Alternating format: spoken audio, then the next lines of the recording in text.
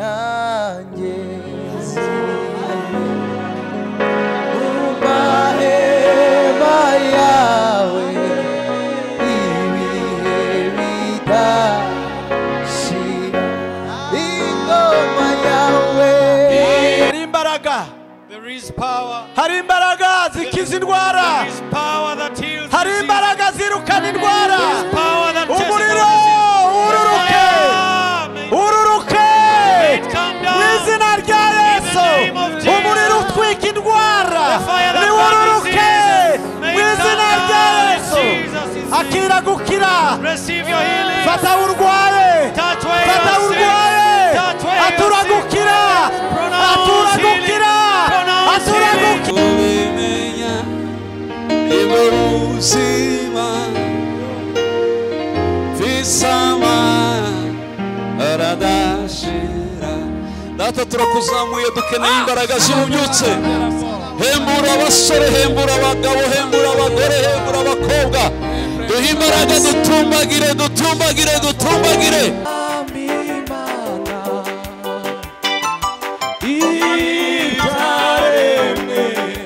Dose ushime uruwera uruwera amimana amimana ibyaremwe haleluya dose ushime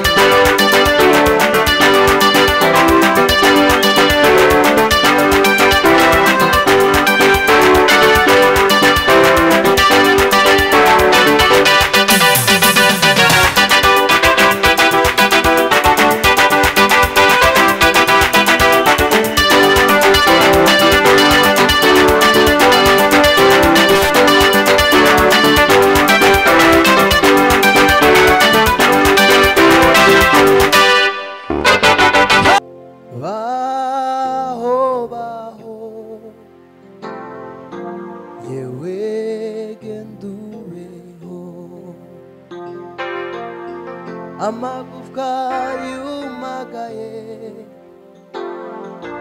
yewe gendubeho baho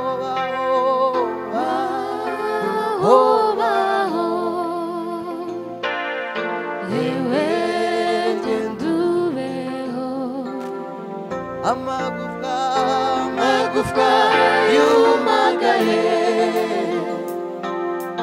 yewe gendubeho aranyitegereza urukundo ruramusanga ati gendubeho aranyitegereza imbabazi ziramusanga ati gendubeho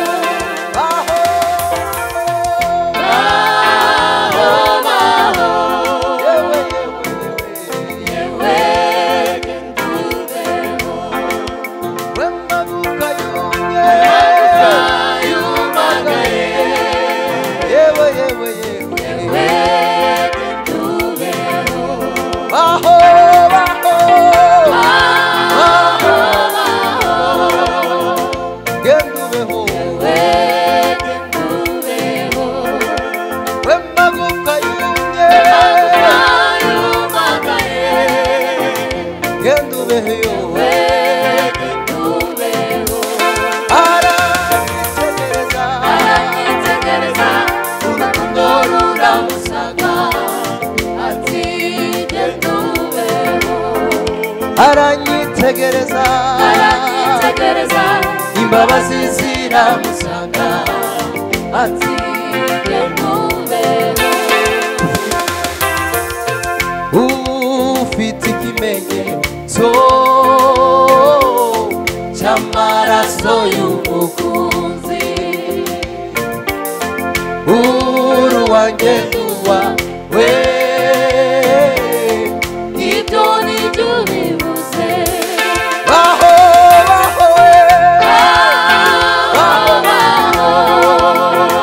gendubeho yewe gendubeho we magufwa yumye yumagaye gendubeho yewe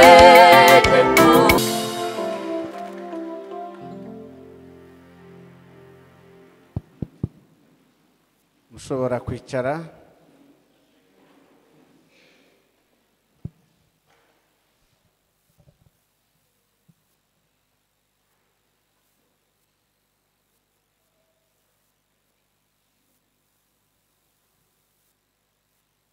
nanje ndabakiriye mu izina ry'umwami wacu Yesu. I also welcome you in the name of our Lord Jesus.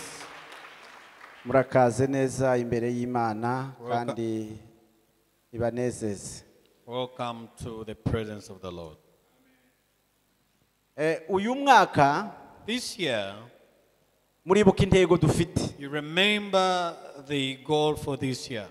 Intego y'uyu mwaka murayibuka? Do you still remember the goal for this year? Iravuga gute? What does it say?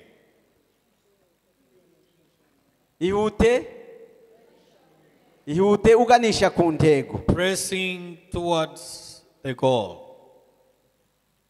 Uko twatangiye ukwezi kwa mbere turacyafite wa muvuduko turacyafite kwa kwihuta. Do we still have the same speed that we had in January? Ijambo dufite ry'insanganyamatsiko yanditse mu ba Filipi ngira ngo rivuga ngo ndamaranira kugeraho dutanguranwa. The theme that we have is in Philippians. Ndamaranira kugeraho dutanguranwa kugira ngo mpabwe ingororano. That I seek to reach the end place so that I may be rewarded. Muracyafite kwa kumaranira kugera ku aho mutanguranwa? Do you still have that zeal so that you may hit the Ibyo goal? tubikora duterana tugasoma ijambo ry'Imana tugasenga. We do it by prayer, reading the word of the Lord and fellowship. Tubikora twiyemeje ibyo umwuka w'Imana yatubwiye gukora. We purpose to do the things the Holy Spirit has told us to do. Igihembwe cya kabiri turimo kuva muri kuno kwezi kwa kane. In the second quarter, beginning with the month of April, ni ijambo rivuga ngo nugutumbira Yesu Kristo. It is the word that talks about seeing Jesus Christ. cyangwa se gutumbira iby'Imana yavuze ku buzima Or bwawe. looking at the things God has spoken over your Dufata life. Yesu nk'icyitegererezo kizima. Seeing Jesus as a role model. Haleluya. Hallelujah. Gutumbira Yesu, Looking at kumuhanga Jesus. amaso. Looking at him. Iyo niyo nsanganyamatsiko dufite y'uyu mwaka. That is the theme that we have for this quarter. Haleluya. Hallelujah. Aya masengesho duhaye dusenga The prayers that we are in, ni meza cyane. they are but very hopeful prayers. Ndashimira Imana ku bantu bitanze I want to thank God for the people that are coming to join them, kugira ngo dufatikanye gusenga. so that together we may pray. Turasengera cyane igihugu, We are praying for the nation. tugasengera n'ibihugu bindi duhanye imbibe. We are praying for the neighboring countries. Ariko dutinda ku gihugu cyacu. But we pray more for our country, Dusengera ubuyobozi. praying for the leaders.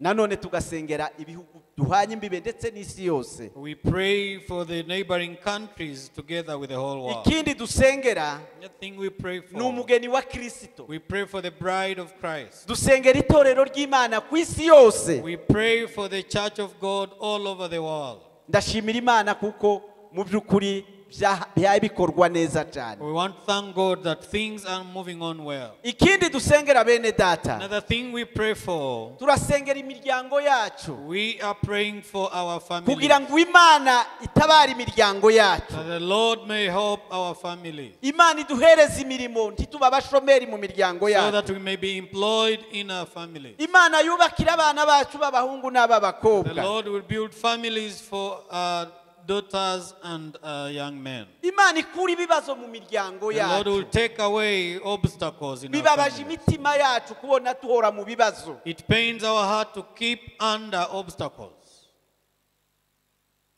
Ayo niyo masengesho dufite y'iminsi 21. That is how we are praying in the time of 21 days. Ikindi nashimiye Imana, One other thing I thank God for, nitubona umwanya turaza kugikora. we will do it if we get some time. Imana yavuganye nanje tutaratangira aya The masengesho. Lord spoke through the pastor before we began the church. Ko mu byumweru 4 bishize, Like 4 weeks ago.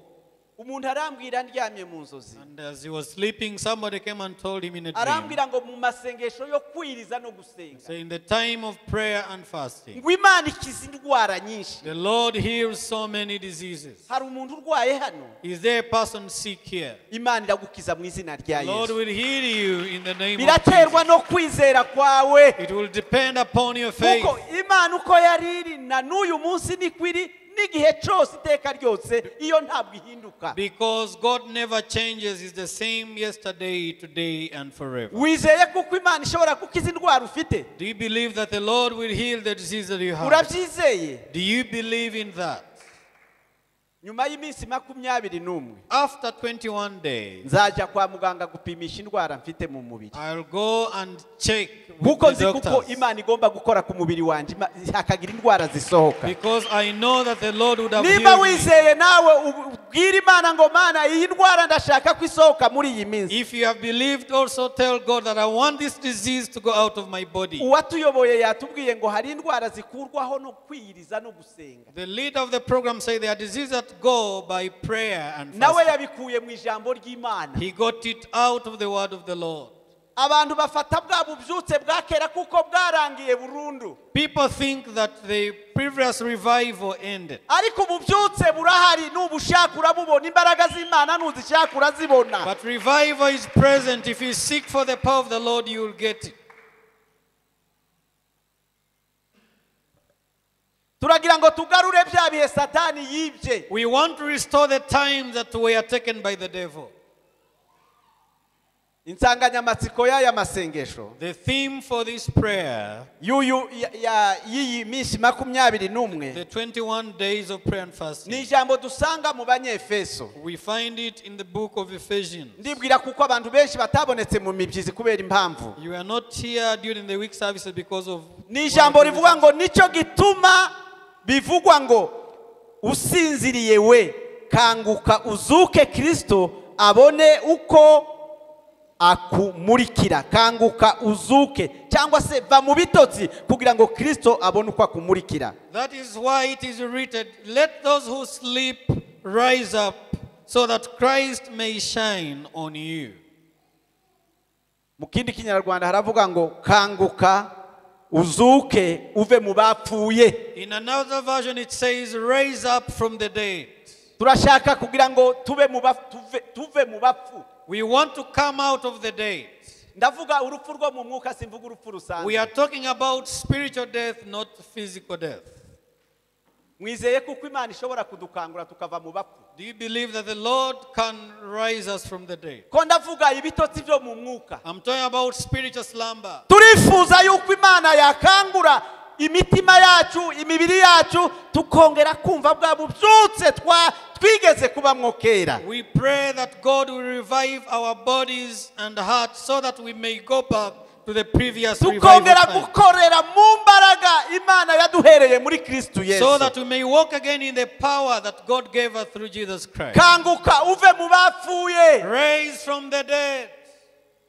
Hallelujah. Hallelujah. Birashoboka?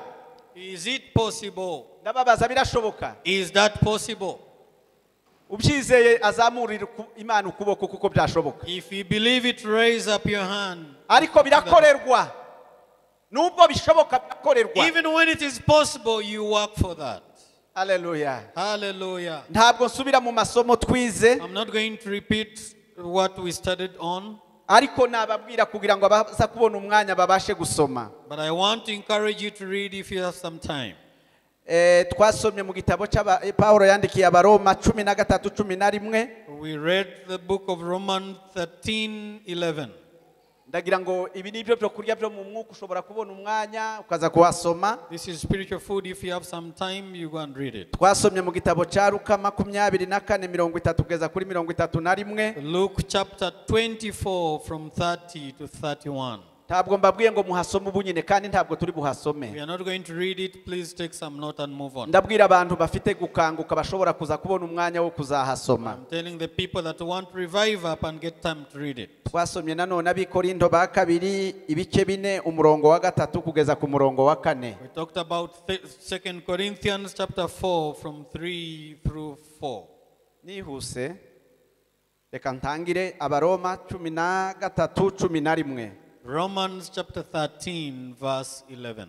Luka 24:31. Luke chapter 24 30 and 31. Abikorinto ba kabiri 4:3 kugeza kuri 4.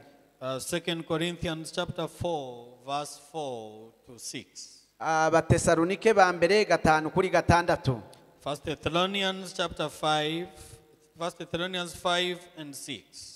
Matayo 20:29 kugeza kuri 34. Matthew chapter 20 verse 29 through 34. Nanone twasomye igitabo cya Zaburi 146 umurongo wa 8. Psalms 146 verse 8.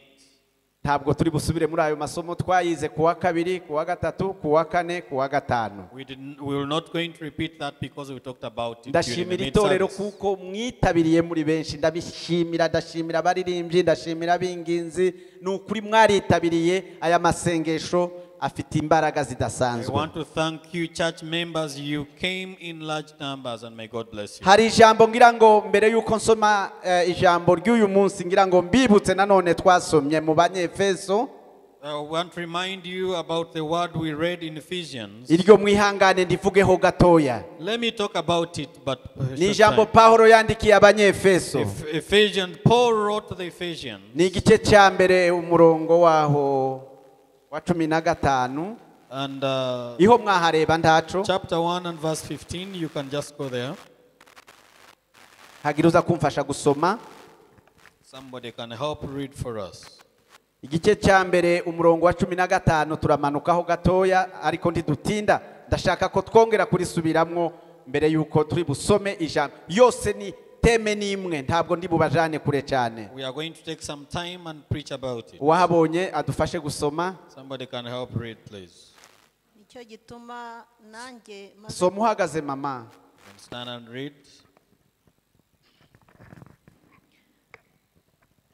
nicyo gituma nanjye maze kumva uburyo mwizera umwami Yesu mugakunda abera bose mbashimira Imana urudaca nkabasabira uko nsenze kugira ngo Imana y'umwami wacu Yesu Kristo ariyo data wa twese w'icyubahiro abahe umwuka w'ubwenge no guhishurirwa bitume muyimenya ngo amaso y'imitima yanyu abone uko ahweza mumenye ibyo mwiringizwa n'iyabahamagaye mumenye n'ubutunzi bw'ubwiza bw'ibyo azaraga bera mumenye n'ubwinshi bw'imbaraga zayo butagira akagero iziha twebwe abizeye nk'uko imbaraga z'ububasha bwayo bukomeye ziri. Urakoze cyane wicarire. Reka nsubireho gatoya muri iri jambo. Let me just talk briefly about this. Iyo aya maso y'umwuka yahumutse, When your spiritual eyes are open, intego dufite muri aya masengesho the theme that we have for this prayer, ni ukubwira Imana ngo Mana we're saying, Lord, duhumura amaso y'umutima, open the eyes of my heart, mpumura amaso y'umutima, open my spiritual eyes. ngize iminsi ndindagiye cyane ntaziyumva, I've been confused not knowing where to go, where to come. ngize iminsi mbona ibiti nkabyita abantu, I've been seeing trees to be men. mpumura amaso y'umwuka, Open my spiritual eyes.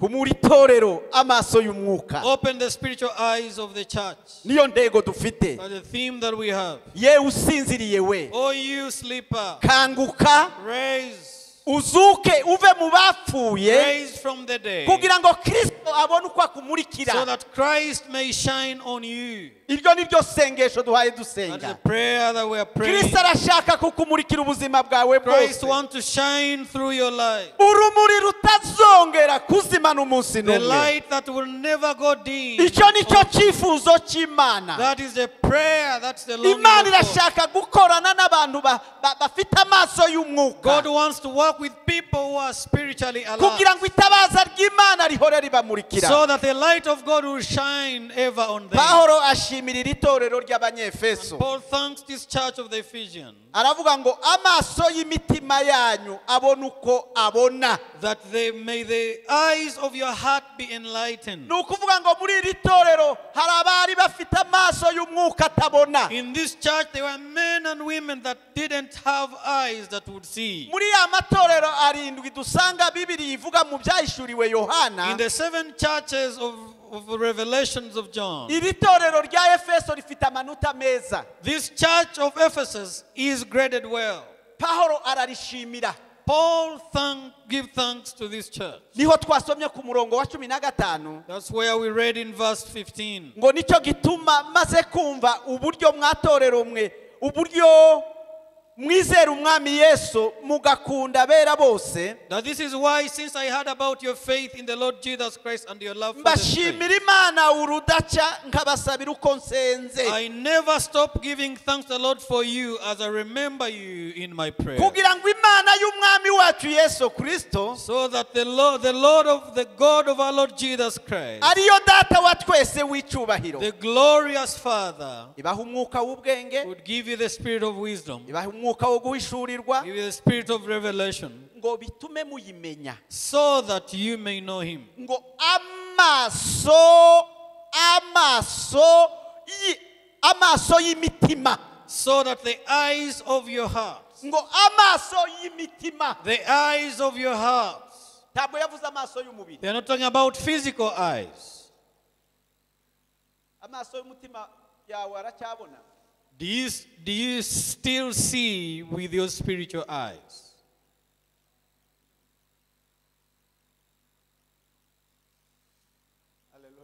Hallelujah. Amaso y'umutima wawe aracyabona cyangwa hari rimwe ryapfuye? Do you still have all the eyes of your heart seeing, or you have one that sees? Ni ikibazo wakwibaza kandi ukisubiza. You can ask yourself and then give an answer to yourself again.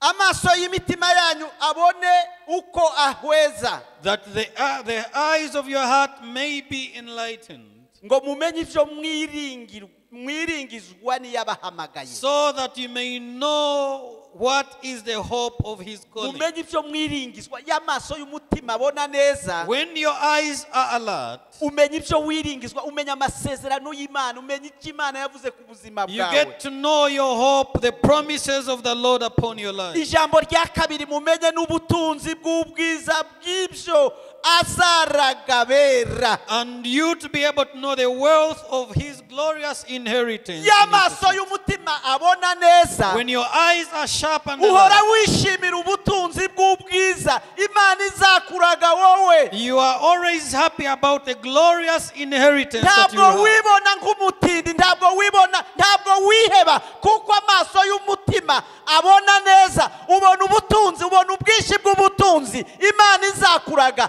kandi ukabwishimira iteka. You are always happy about the glorious abundance of the inheritance you receive, and you are pleased with that forever. niyo mpamvu tubona abantu benshi bahorana umunezero. That is why we see many people happy.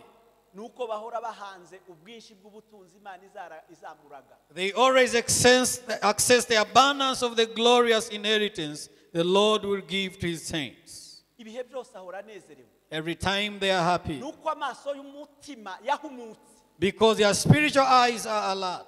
ntabwo areba ku bigaragara, They don't only see the physical ahubwo things. areba ku bitagaragara. They see the immaterial kuko we things. abona kure cyane Because they aho abandi see- bantu batabona. They see so far where other people no cannot mu bihe see. by'amakuba n'amagorwa ndetse ibihe bikomeye, iwe abona ubwinshi bw'ubutunzi Imana izaragabera. Even during times that are hard, circumstances that are difficult, they always access the wealth that God will give to the saints. bitewe n'iki?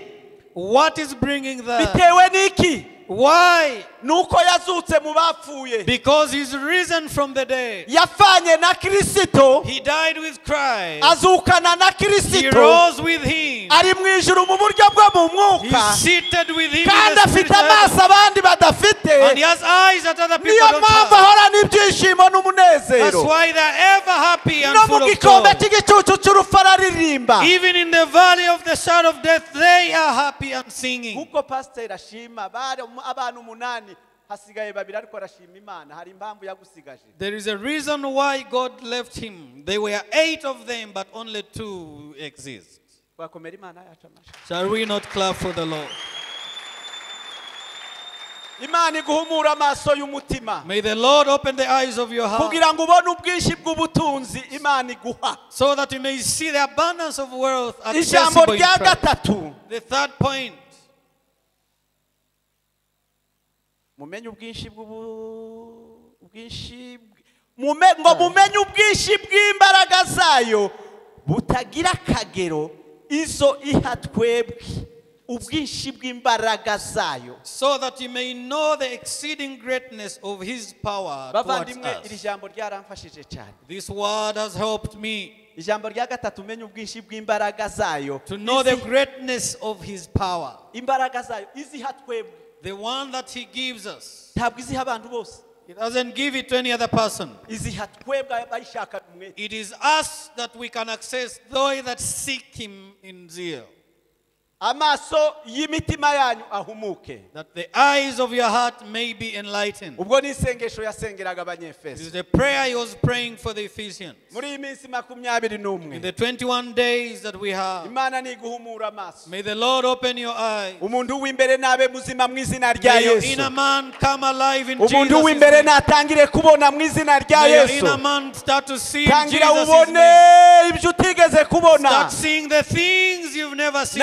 narababwiye ngo Stefano bamutera amabuye, When they were stoning Stephen, ntiyabonye abamutera amabuye. he never saw the people stoning ngo him. yabonye umwana w'intama w'Imana yicaye iburyo He bwa see the Lamb data. of God seated on the right hand of ntabwo yabonye God. abamutera amabuye, He didn't see the ahubwo stoners, amaso y'umwuka yarakingutse neza. but his eyes were abona open. Imana iri mu ruhande And rwiwe. he saw God on his aravuga ngo side. Mana bababarire, And he said, God, forgive kuko them, batazi icyo for bakora. they don't know what they are doing. iyo amaso y'umwuka yahumutse, When your eyes are enlightened, n'ukugiriye nabi umusabira imbabazi. you pray for mercy upon they that do bad to ukugiriye you. nabi umusabira imbabazi. They that hurt you, you pray for mercy. mwayikomera amashyi. Let's clap for the Lord. Hallelujah. Hallelujah. Twavuze byinshi muri kino cyumweru We talked gishize. about many things. Ariko throughout reka this week. dusome ijambo ry'Imana ry'uyu munsi. But let's talk about the word for today. Hallelujah. Hallelujah. Reka dusome ijambo ry'Imana muri uyu munsi. Let's read the word of the Lord for today. Dusome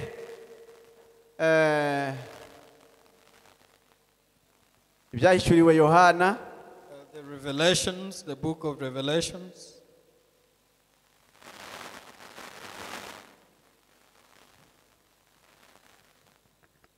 ni bice bitatu umurongo wa mbere. Chapter 3 and verse 1. Bice bitatu umurongo wa mbere urasoma ndakubwira aho uhagararira tangira ku murongo wa mbere. Begin with verse 1. I will tell you where to stop. Ntabwo turi busome henshi. We will not read. Ibindi tuzabikomeza kuwa kabiri. Imana iragenda itujana mu bundi bwiza. Ndabona abantu bagenda bahumuka amaso y'umwuka. I say, every person have the way they are. Babandi. Brethren, Wakwishyira ku munzani ngo urebe uko umeze muri iyi minsi. analyze yourself to see how you measure up these days. Kuko udashushe kandi ntukonje. Because you are not cold, neither are you warm. Ndakuruka. I am vomiting you. Ndaza kubabwira barutswe ukuntu I will bameze. tell you people that were vomited how they look like. Ndakuruka. I will vomit you out. Yubona utagikora ibikorwa by'Imana nkuko wabikoraga. If you see you no longer do the things you used to do for God, Ugomba kwibaza uko umeze mu mutima w'Imana. ask yourself how you are before God. Ese mwene data. Brethren, Nikiri ijambo ry'Imana rikubwira. Nanje hari icyo rimbwira. what is the word of the Lord communicating to you?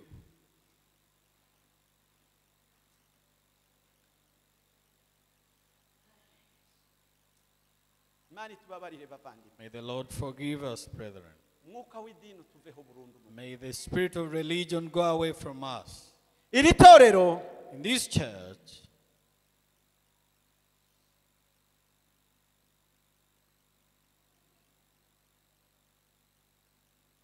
ryari rifite ibifatika cyane. it had material wealth. Ryari ritunze, It had wealth. ryari ritunganiwe, It had many things. ntacyo ryari rikennye. It lacked nothing. Ariko ntabwo ryari rizi ubuhumyi rifite bwo mu mwuka. But it never understood the measure of spiritual blindness it Ryari had. rizi kuko rimerewe neza cyane. They thought they were okay. Ntabwo bari bazi ubuhumyi bwo mu mwuka. They never knew about the spiritual blindness they Igihe had. wamenye kuko hari icyo ubuze mu mwuka amaso yawe atangiye guhuma uzasenga Imana yongera iguhumura. The times when you realize you are getting blind spiritually, you pray unto God who will revive your sight. Ntabwo ryari rizi ko rifite indwara y'ubuhumyi. They never knew that they were blind spiritually. Ntabwo bari bazi kuko bambaye ubusa. They never knew that you were naked. Ntabwo ryari rizi kuko rigomba kubabarirwa. They never knew that they needed pity. Somera ku murongo wa 18 tuze gusoza. Let's go to verse 18 as we conclude. Murongo wa 18 gusa. Nicyo gituma nkugira inama Nicyo gituma nkubwira inama. I advise you therefore yo kunguraho izahabu yatunganijwe Ungureho izahabu to yatunganijwe. buy from me gold that is N'umuriro. refined. Izahabu yatunganijwe n'umuriro. Refined in the maze fire. ubone kuba umukungu Nyuma yaho ubone kuba umukungu. So that you may be ungureho rich. n'imyambaro yera Ungureho n'imyambaro yera. White cloth. kugira ngo uhishe ubwambure bwawe buteye isoni Kugira ngo uhishe ubwambure bwawe buteye So isoni. that you may cover your ungureho shameful n'umuti wo nakedness. gusiga ku maso Ungureho n'umuti wo gusiga ku maso. And also kugira ngo ointment uhumuke urebe Kugira ngo uhumuke urebe. to spread over your eyes so that you may see. Ko turavuga ngo Imana iduhumura amaso turebe. We are saying that the Lord may open our eyes so that we may see. Ungureho n'umuti wo gusiga ku maso. Buy from me also Kugira ointment ngo for my uhumuke urebe neza. eyes, so that your eyes may be open to be able to see Niba clearly. dushaka kuja mu zindi mbaraga If z'ububyutse. you want to attract another set of revival power, Bwira Imana ihumura amaso yawe ask y'umwuka. God to open your spiritual eyes. Imana yiteguye kuguhumura amaso God is y'umwuka. ready to open your spiritual eyes. Hallelujah. Hallelujah. Hallelujah. Hallelujah. Ndashaka guhumuka cyane. I want to see more clearly. Petero amaze guhumuka amaso When y'umwuka. Peter's eyes were open, Yari yaraye ijoro ryose aha yashaka kuroba, aha yashaka isamaki mu mazi. throughout the night he was looking for fish in the sea. Ataha yarushe. He went back home tired. Ariko ahuye na Yesu. But when he met Jesus, Aramubwira ngo ndaguhumura amaso saying, y'umwuka I uyu will munsi. open your spiritual eyes today. Aramubwira ngo subira mu mazi. And he said, go back to the sea. Subira mu nyanja. Go back to the lake. Petero aramubwira ati ntibyashoboka kurobaroba mu ijoro. And Peter said, it is not possible. They that fish at night. Urobaroba mu ijoro. They that fish at night. Yesu aramubwira ati ngiye kuguhumura amaso uyu And munsi. Jesus said, I'm going to open your eyes today. Tera urushundura rwawe iburyo. Cast your net over to the right. Atereye urushundura iburyo ngo abona amasamaki menshi And cyane. when he did that, he captured so much fish. Kuko Imana yari imaze gukora ku maso Because yiwe. God had opened his eyes. Elisa yabwiye Gehazi ngo icyampa ugahumuka amaso y'umwuka. Elisha told Gehazi that I wish your eyes, your spiritual Kugira eyes ngo may be ubone open. ingabo nyinshi z'imbaraga zitagira uko twazivuga, ingabo z'ijuru ziradukikije. So that you may see the heavenly chariots of fire. Iyo wahumutse amaso y'umwuka ntugire ubwoba. When your eyes are enlightened, you are no Ubona longer in ubwinshi fear. bw'ubutunzi n'imbaraga z'Imana, Imana yaguhereye muri Kristo You Yesu. see the great inheritance of the power of God that we access in Jesus Christ. Ibigutera ubwoba, ubitera ubwoba ukumva hari imbaraga ziri muri You wowe. scare what frightens you because of the power Kuko that amaso we have. y'umwuka yahumutse. Because your spiritual eyes are open. Vuga ngo Mana yanjye, zamura amaboko yawe. Oh, lift your hands and say, Lord Vuga ngo Mana Jesus, yanjye, Lord Jesus, kora ku maso yanjye y'umwuka. open the spiritual eyes of my Kora ku heart. maso yanjye y'umwuka. Touch my spiritual Kugira ngo eyes mbone neza. so that I may see Mbone clearly, ubwinshi bw'imbaraga to see the zawe. greatness of your Mbone power, ubutunzi wampereye muri to see Kristo the great Yesu. wealth in Christ Jesus. Oh, hallelujah. Hallelujah. Reka mbabwire bimwe biranga umuntu wasinziriye. Let me tell you some of the things that mark a slumberous Ndabivuga person. nihuta kugira ngo dusoze. As I move fast towards the conclusion, Ibintu biranga umuntu usinziriye the thing that mark a person that ni sleeps, bikeya mbashe kubabwira. a few things that I'll talk about. Ubuzima bwiwe ahora acitse intege. They are ever weak in their life. Ntabwo mvuze intege zo kurwara ni ibintu twese I'm turarwara. not talking about sickness. Ahora acitse intege mu buryo bwo mu mwuka. They are ever spiritually weak. Ahora n'ubwoba bwinshi. They are always frightened and anxious. Ahora aremererewe cyane, ubuzima bwe They buraremerererwa. are always burdened by their lives. Ahora n'amaganya adashira. They are always pitiful. Abura ibyishimo mu buzima bwe bwose. They lack joy throughout their lives. Ntabwo yumva iby'umwuka. They never get attentive to Ndagira the ngo ukomeze spiritual wishire things. ku munzani urebe uko umeze. Measure yourself to see how you are. Ntiyumva iby'umwuka bw'iri torero. They never attentive to the voice of the Spirit of the Lord. Agira inzara nyinshi igihe abandi biyirije. They have a lot of hunger when other people are fasting.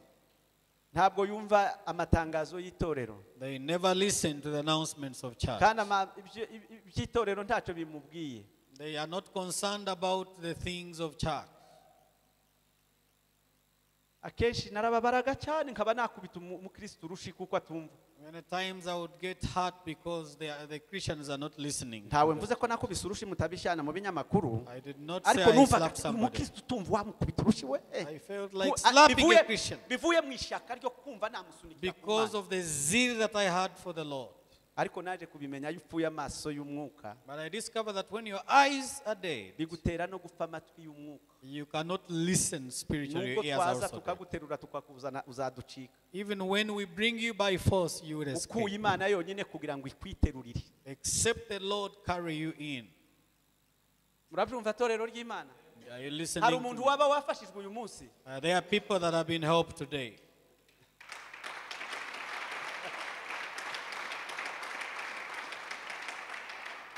Erega yaba tutazaga kumva ijambo ry'Imana tuba twarapfuye twese. If we didn't listen to the word of the Lord, we would all be dead. Nta kintu kituzura mu bapfuye nk'ijambo There ry'Imana. is nothing that resurrects us from the dead like the word of the Lord. usigaye usanga amatorero menshi baba mu kubyina gusa ariko ntibahereza umwanya ijambo You ry'Imana. find many churches are captivated by dancing. They have short time for the ikizagushoboza word. kubyinira Imana ni Bibiliya, kubyinira Imana Bibiliya byemera, ariko ikizagushoboza cyambere ni ukumva ijambo ry'Imana ukariha umwanya. It is good to dance for the Lord, but it's also better to get time for the word. Ibindi biranga umuntu wapfuye amaso y'umwuka. Other things that characterize a spiritually blind person. Mvuze kuko agira inzara nyinshi mu gihe abandi biyirije. They have great hunger when other people are Kandi we fasting. ntacyo biba bimubwiye mu by'ukuri. They are not concerned about that. Wenda wavuga hari abantu bakuze twigeze kwigishwa n'abashumba bize Bibiliya batubwira ku byerekeye imyaka runaka y'umuntu akuze, nawe ariyiriza agafata utuntu tworoheje, ukaba wafata n'umuneke, I talk ukaba about wafata n'agakoma. Ndavuga abantu bakuze. how do you fast when you are old? But you Uraza can kuba get ati a abananje cup, nari nkuze ngo something to drink, or even a banana. uzabigeraho ariko wowe nturakura. You Ugomba wish to be kwiyiriza in that ugasenga category of old people. You are still young. Imana. Urabyumva neza? Hallelujah. Hallelujah. Yesu ashimwe bavandi. Praise the Lord. Hari bikurwaho no kwiriza no gusenga. There are some that are taken away by prayer. Ubu twishwe na za karande kuko twabuze imbaraga zo gucagagura imigozi ya karande. Ingaruka za basogokuru na basogokuruza n'uyu munsi ko ziradukubita uyu munsi. We are captivated by generational problems because we don't have the power. Hakeneye imbaraga, hakeneye amaso y'umwuka kugira ngo umenye uko urwana intambara. We need the power of God. We need to be spiritual alert so that we may know which strategies to take. Nta in order to musirikari fight. turabona ugenda ku rugamba humye. You cannot be a soldier to go to battle when you are blind. Abasirikari kugira ngo ugende bakwandike mu gisirikari baragupima bakareba ko ufite sante nziza. They always measure you medically to see whether you have good life before you join the army. Hari umuntu twabwiye The person that we icyo told gihe twari tugiye gusengera abavuga butumwa ni mu myaka nk'icumi cyangwa sinibuka imyaka 10 runaka. years ago, we are going to pray for evangelists. Yari umukozi w'Imana yakundaga gusenga cyane. They loved to pray. He was a servant of the Lord. Yararaga senga aririmba yirukanka mu rusengero ubona afite umubyutse They bukomeye. would sleep here praying, dancing in the spirit. Ariko yarakenewe kurerwa But they needed a person to groom them kugira ngo nawe igihe nikigera azasenge. so that in the right time they would also pray and anoint them. Dusengeye abandi twari twarareze bamaze gukura. When we groomed some and prayed for them and Araba barahita ava mu rusengero aza gushinga urwiwe. and went to begin his own church. Ariko duherutse guhura aranihisha ameze nabi cyane, naramwinginze ngo agaruke twongere tumurere tuzamusengere namwe tuzagusengera mu minsi iri imbere, ariko ndibyaba bigikunze When he met the pastor, he started escaping. He was hurt kuko apfuye amaso y'umwuka. because his spiritual eyes, Arashaka gukora ataragera mu gihe cyo gukora. they want to do great things when they are not Hari measuring abantu up. batemera ko barerwa kugira ngo bazagere igihe nyacyo cyo gukorera Imana. There are people who don't allow to be mentored into maturity to serve the Lord. Ikindi kiranga uyu muntu upfuye uhagaze Another characteristics of such a person, ntakurwa ku ijambo, they don't allow advice. nta na rimwe yizera ijambo ry'Imana. They don't have faith in the word of God. Ikindi ahora arota inzozi z'urupfu gusa, They are ever dreaming about death, ahora arota asambana akorerwa ibintu bibi dreaming gusa. about fornication and adultery and any other funny thing. Ariko yo wahumutse amaso y'umwuka umenya urwo rugamba kururwana. But when your spiritual eyes are open, you know how Urabyuka to fight. ukarwana ugatemagura izo mbaraga zigutera ibyo You byose. arise and fight against such powers. Ahora arota inzozi mbi. They are ever dreaming badly. Gusoma no gusenga no kumva ijambo ry'Imana no kuramya ntacyo biba They bimubwiye, don't praise, they don't worship, they don't read the word of the Lord, and they don't fellowship. kuko ariho umwuka w'idini. Because of the spirit of religion upon them. Ikindi kiranga uwo muntu ahora mu rusengero rwe ari umushitsi. And another thing, the Lord wants to bring back the joy that you used to have. Imana iragira ngo ikugarurire za nzozi niyerekwa wahoranaga, God longs to bring back the dreams and the visions that you had ariko before. uraremererewe cyane n'ibitotsi by'urupfu. But the sleep of death is so heavy on you. Imana ikore ku maso yawe May the y'umwuka. Lord touch on your spiritual eye. Imana ikangure umuntu w'imbere muri wowe. May the Lord awaken your spiritual kugira ngo person. Kristo namara kukumurikira So that after shining on you, nawe ugende umurikire izindi mpumyi uzihagurutse. you also wake other people that are Ubwo sleeping. nibwo butumwa bwiza Imana idushakaho. That is the gospel, the good news the Lord Nimuhaguruke wants for us. dusenge. Shall we arise and we pray? Nimuhaguruke dusenge. Shall we arise and we pray? Ayo mashini makeya mukomeye Imana. You can do better than that by clapping to the Lord. Sinzi abaririmbyi bacu nimba bahari, umucuranzi arahari? I don't know if the musicians are here. Bagiye bose? Are they still here? barahari. Okay. Mudufashe mu ndirimbo imwe turaza gusengera abarwayi. We are going to worship in one song as we pray for Wowe the sick. urwaye cyangwa wasize umuntu mu rugo, You who are sick or you have a person sick at home. ndagira ngo twohereze ijambo rikiza indwara. We want to send the word that heals diseases. Muri iyi minsi 21 In the 21 days of prayer and fasting, ndinginga Imana yanjye I am beseeching my God kugira ngo Imana ikore ku burwayi ufite. that He may touch and heal your sickness. Imana yabwiye ubwoko bwa Isiraheli, God told the children of Israel irababwira ngo ntabwo muzongera kurwara indwara z'abanyegiputa. that the Egyptian sicknesses and diseases will Reka not be on nkubwire wowe you. uvuga ngo iyi ni indwara Let yanjye, me tell you who is owning that disease. ni ukuri ntabwo ari indwara It yawe. is not your disease. Ku musaraba Yesu yaravuze ngo imibyimba yanjye niyo ngomba kubakirisha. On the cross, Jesus said, "It is by my Kubera beatings iki that I can wiyitirira heal." icyago Satani yaguteje? Why do you own the sicknesses and Reba trouble mwene from so them? urwaye uvuge ngo nawe Imana imukize aho ari. Look upon your brethren and say, "May the Lord heal them wherever they are." Reba aho urwaye ubwira Imana ngo Mana uyu munsi ndashaka ko See hakira. where you are sick and tell God to heal you in that place. Imana ni nyembabazi. God is merciful. Imana yacu ni nyembabazi. God is merciful. Reka badufashe mu ndirimbo ngufiya nyuma yaho dusenge. Shall we arise and worship the Lord in a song? Ingoma yawe izahora,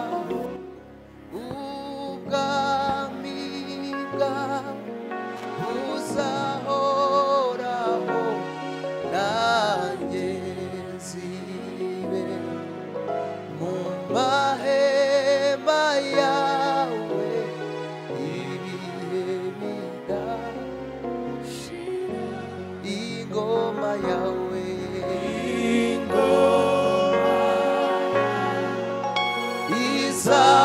izahoraho, ubwami bwawe buzahoraho, nanjye nzibe mu mahema yawe ibihe bidashira, nanjye nzibera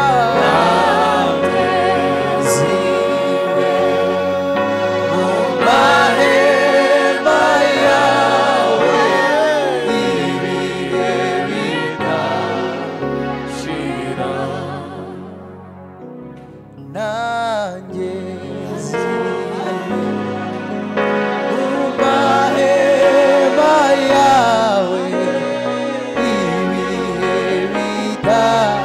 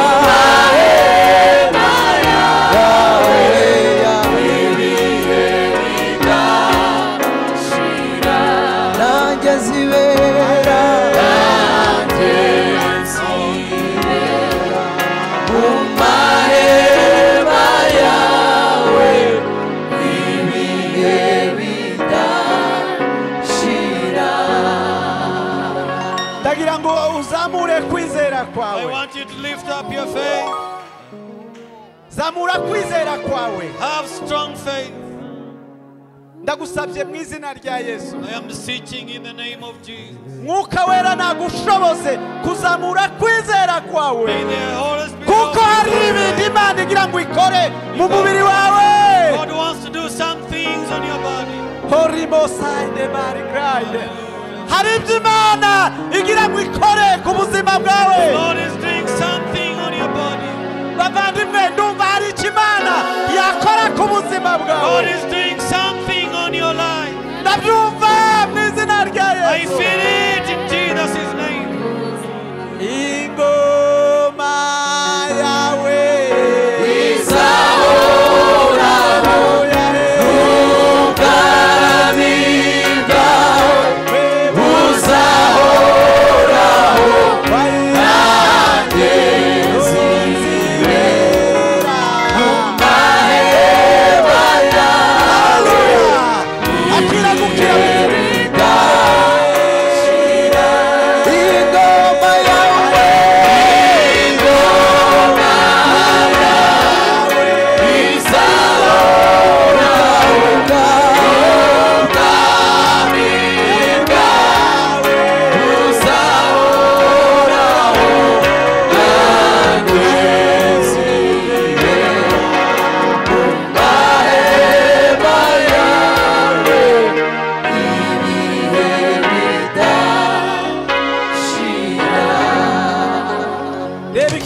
See that disease.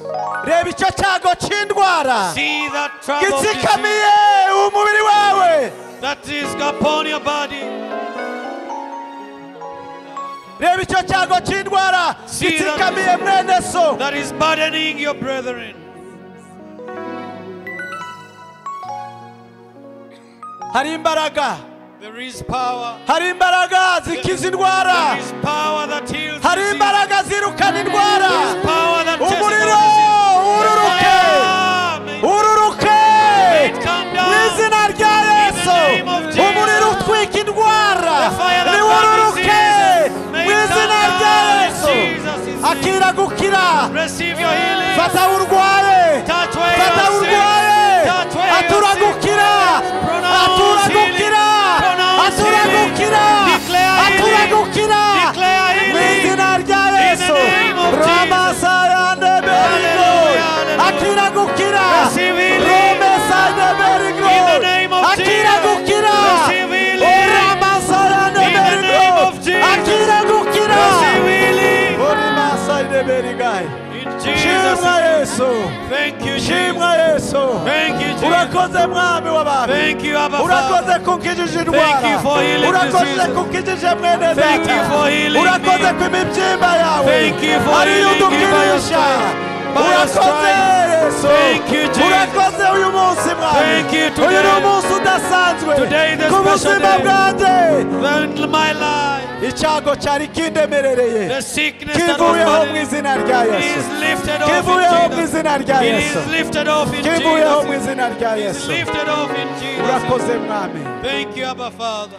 Zamura amaboko mbasabira umugisha. Lift up your hands and the pastor Zamura will pray amaboko for you. mbasabira umugisha. Lift up those hands. Mwami Yesu urakoze cyane. Thank you, Lord Jesus. Haleluya.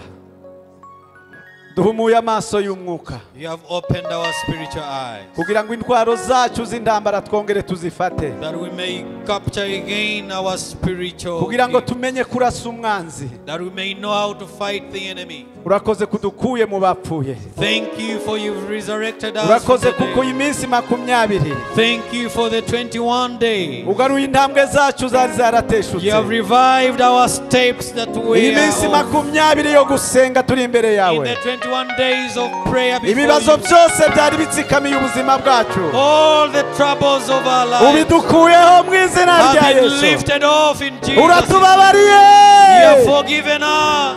utugiriye impuhwe mwana You have w'Imana. had mercy upon us, Son of God. Icyubahiro no gukomera The n'ibyawe. glory and honor are yours. Tugukomeye amashyi kuko We tugiriye clap neza. for you, Lord Jesus. ubimenya nibwo buzima visama